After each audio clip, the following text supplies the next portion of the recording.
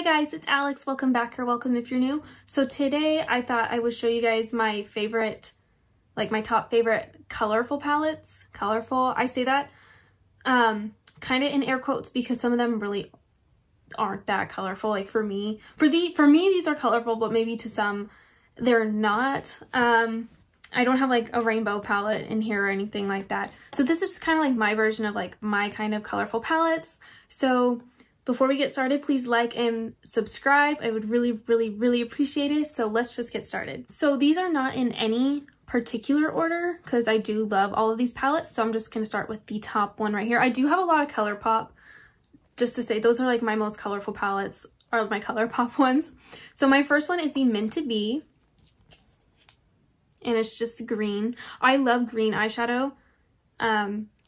So this was kind of obvious for me to put in. I love these tones. For me, this is colorful because it's not something I wear all the time. For me, it's a very specific time of the year I like to wear this, but I love it so much. The colors blend really well. They're pigmented, easy to use, and you can, all the looks you make with it do end up kind of looking the same because it is a monochromatic palette. But the greens in here are so beautiful and I love using this as one of my colorful palettes. Since we just talked about a green eyeshadow palette, I'll show the other green eyeshadow palette. And this one is a lot more muted. It's not as bright as the Meant to Be. It's the Star Wars The Child palette from the Mandalorian collection. These ones are a lot more wearable for me. I do wear these ones a lot more often and I love them so much. I just more of like my comfort zone, I guess you could say, because I don't wear brighter colors like the pastels all the time. But these are shades I do tend to go for. So if you don't want something too intense, but you do want like a colorful green palette, I would recommend this one. And the colors look gorgeous on everyone. Everyone. Highly recommend. So besides wearing green eyeshadow, I've actually been really into doing kind of like purple, like light purple colors, not like intense deep purple, just because I just don't think that looks good on me. But I do love purple shades. And then this one, this is the ColourPop in a Trance palette. I love this palette because it has some purples, it has some pinks and the blues. And I like that I can use pretty much all these shades because they're not too dark, like out of my comfort zone personally. And I took the glitter out. There was a glitter and I think it was like a white glitter. I don't remember. I just don't like glitter, so I just take them out, and I have sensitive eyes and all that.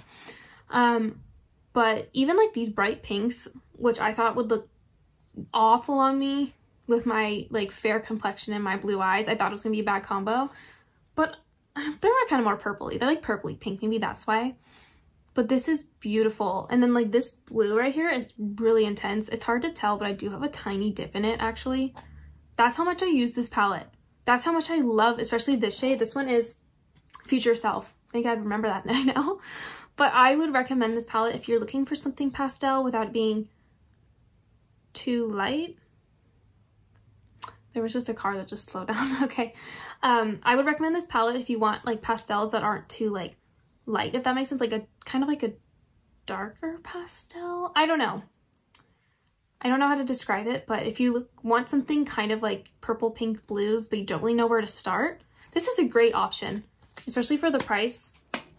It is really nice. And then speaking of purple, I of course have the Lilac You a lot.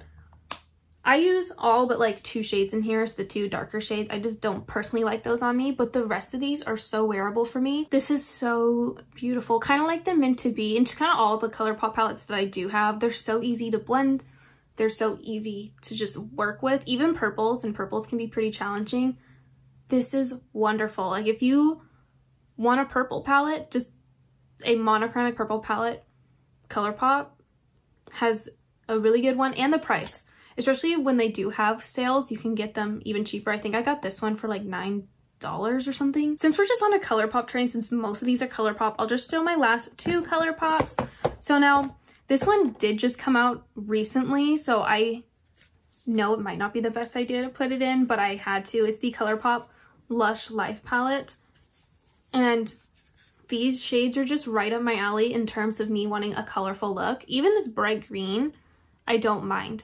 But I can use all these shades. Sorry for the reflections, the only downside trying to show. But like these reddish colors, I love so much. This blue, I don't use this one too often just because I do have blue eyes and sometimes I feel like that's just a little too much. But like I'm really obsessed with these reds and these greens right here. I do love green eyeshadow like I mentioned. This is beautiful. This is like their best palette they have come out with in such a long time. Especially like I would say top palette this year. That might be a little extreme since we are only in July, but I love this palette. And the packaging, 10 out of 10. This is some of the greatest packaging I have seen from ColourPop ever. My last ColourPop palette is the Lizzie McGuire What Dreams Are Made Of. And for me, this is very colorful, just kind of like all my other palettes. This one's just, I don't know. I don't know if it's because of the background on the packaging or anything, but I do like greens and all that. I don't know. These all kind of have like a theme with the purples, the pink, greens kind of thing. But I just love them. Those are kind of like the colorful palettes, colorful colors that I do tend to go towards. And I'm obsessed, especially the shade. What's it called again? So Mature. Oh, So Mature. Yeah. I love this shade. It has a slight like sparkle in it. It's so pretty. I love this palette. You can even use it for every day if you just want to use like this in the crease or anything. It's pretty versatile in my opinion. And who doesn't love Lizzie McGuire? So I feel like most people have this palette if they do kind of follow ColourPop. So this one's great. You can do so many different looks with it. So next up, this one is kind of neutral, like half and half neutral and then colorful, maybe 60-40. This one is discontinued. It is the Tropic palette from Natasha Denona. I know some people didn't really care for this, but I enjoy this palette a lot. I enjoy this lavender shade. I love it. But I also like that there's some pinky tones in here so I can do like a pop of color if I just want to do a pop of color in the inner corners. If I just want to do a colorful like wash over the lid and just have a neutral shade with it. I love this palette. I also got it when I was like half off when they were like discontinuing it. So I didn't pay the crazy like $129 or something. I paid half. But this is beautiful. Even this blue shade right here, I actually really enjoy using. And this one too, this isn't a blue that I usually like, but I surprisingly really enjoy it. Ooh, I just touched it. I surprisingly really enjoy it. But this shade right here, what's it called again? Mint Frost. Beautiful. This is probably my favorite shade in the entire palette. Love, love, love. I felt kind of bad putting this one in just because it has been discontinued and it's been discontinued for quite some time now. I don't know if this will be in my Shop My Stash when I upload this or not, but it is at some point in my videos. Next up, I have two Sigma palettes. Now, Sigma, for me, are colorful, like I've mentioned so many times. For me, are colorful, for some it's not. So the first one is the, let me take this brush out, Enchanted palette. And this is like a more muted colorful palette to me because it does have the greens, the purples, the golden colors, the darker greens, the pinky colors, and in a couple neutrals. I love this palette. This is my favorite Sigma palette. Actually, I'm kind of torn between this one and the next one, but I love them so much. This one gives me so much inspiration. I'm obsessed. I just love the colors. The pigment is great. The quality is amazing. Some people don't really care for Sigma formula. I really, really enjoy it.